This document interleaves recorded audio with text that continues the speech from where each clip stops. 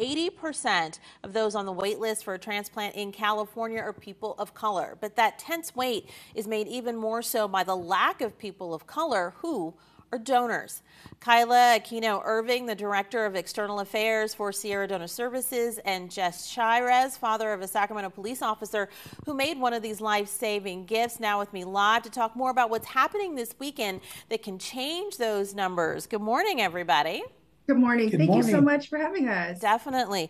Jess, you and your wife, who's there also, are Donate Life ambassadors who will be sharing the message of organ and tissue donation among people of color tomorrow at the West Sacramento Walgreens store on behalf of your son, Joseph. He collapsed while on duty. Please tell me a little bit about him and how many people he was able to help because of the choice he made to be a donor.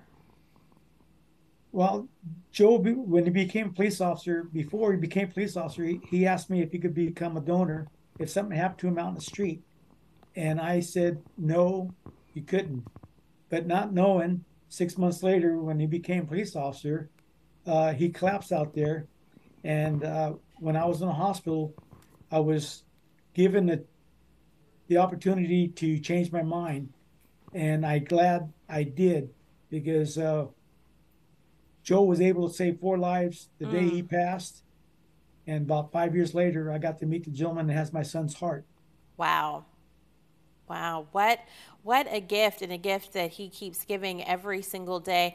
Kyla, Joseph was of Mexican heritage, so he would have made for a Mexican patient's best chance at a needed organ, since the best match comes from someone with compatible blood types and tissue markers, someone of your same racial or ethnic group. Since that is known and has been known for a long time, Kyla, why does this message seem to not be getting out to some demographic groups?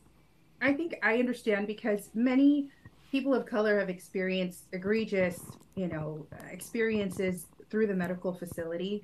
I mean, if you look at just recent history, there have been, and current news, people of color are not often provided access to healthcare or not provided the best access to healthcare. So I can totally understand why people may not trust the process.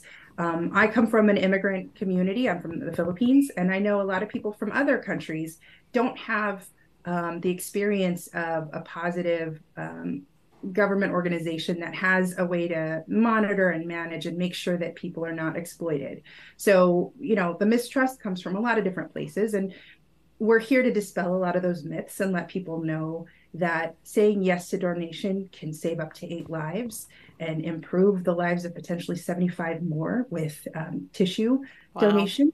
And there's just so much information out there that we hope to spread to let people know that it is a great thing and that you can trust the way that we make these lives saved every day. Tomorrow, Jess, his wife, and 3 other sets of Donate Life ambassadors will be at Walgreens stores in West Sacramento, Sacramento, Elk Grove, and Roseville starting at 10 a.m. to talk about organ donation. Kyla, why Walgreens? Why try to recruit and get the word out this way? Well, Walgreens is so prevalent all over the country. We're lucky that Walgreens nationwide has selected to, choose organ donation as an issue that they want to lean in on. We'll not just be alone, technically. 40,000 other locations across the country will be participating as well.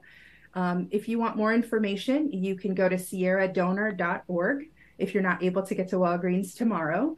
And you can learn all about organ donation and registering as an organ, eye, or tissue donor.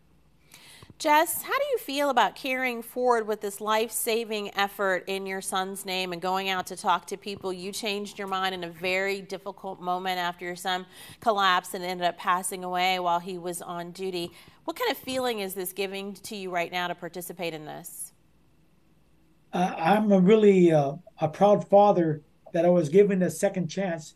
The recipients think they had second chance in life, but God gave me the second chance of life. And I'm just so thankful that I did change my mind and to honor not only God, but my son. Your wife, kind of the silent type there, but I see her nodding, talking about how proud that this is making the both of you. Kylie, even if someone does decide to donate, it is critical that their loved ones know what their wishes are. Joseph came to talk to Dad and obviously took Dad's advice and didn't go ahead and move forward with this on his own, but he was at least having the conversation. People need to have the conversation, right? Absolutely. But I will say that had Joseph been a registered donor, sorry to tell you, Dad, you wouldn't have been able to rescind that decision. So if you know that you feel strongly about becoming an organ donor, we ask that you register. Your family won't be able to rescind your decision. And I have to say that's important because I've lost friends of color who've waited for organs and have been in that critical time when they've been called upon to receive their organs and just to be told that families have rescinded. So I urge everyone, absolutely talk to your family so that there's no mistake that this is something that you believe in saving other people's lives through your own. I am on the Marrow Registry. Tomorrow there are going to be lots of opportunities around our region at Walgreens to be able to find out more about this. You don't necessarily have to decide tomorrow, but you can wade into the information. Thank you all so much for coming in to share about this and for sharing about your son and the gifts that he's made. Thank you so much. Thank you. Definitely. Good luck tomorrow. We appreciate you.